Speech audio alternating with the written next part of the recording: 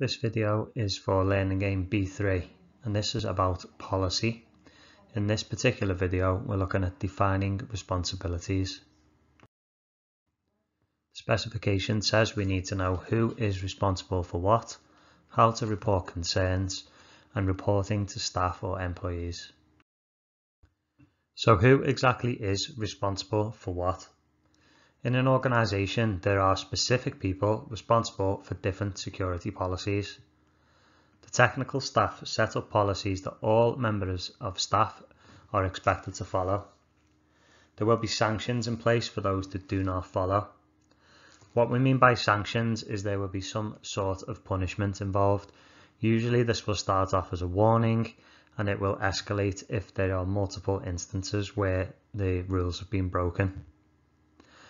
As an example of the different policies and who is in charge, if there is a fire drill or fire alarm policy, there's usually a lead fire marshal responsible.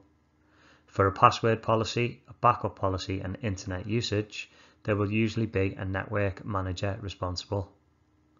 There'll be an email policy and that will usually fall under someone under human resources. Policies must be regularly updated to protect against vulnerabilities. You may be asked in the exam for examples of some policy rules. For a password policy, it will generally be that it must have so many characters, usually 8 or more. It must contain a combination of numbers, letters and characters or special characters. And you must not write down your password anywhere or tell it to anybody else.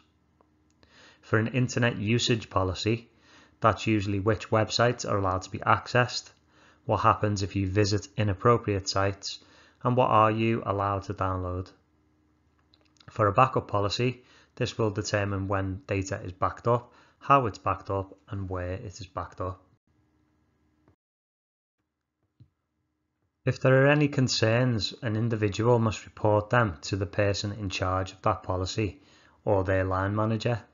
And then the line manager will go and speak to the person in charge of that particular policy. So in each organisation, they will have to make it very clear which particular person is in charge.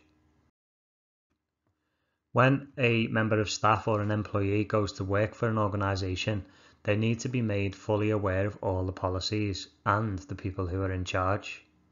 They should fully understand their own responsibilities and who to report any concerns to. Training sessions should be provided to help with clarity about each policy to make sure there are no excuses when it comes to following the rules.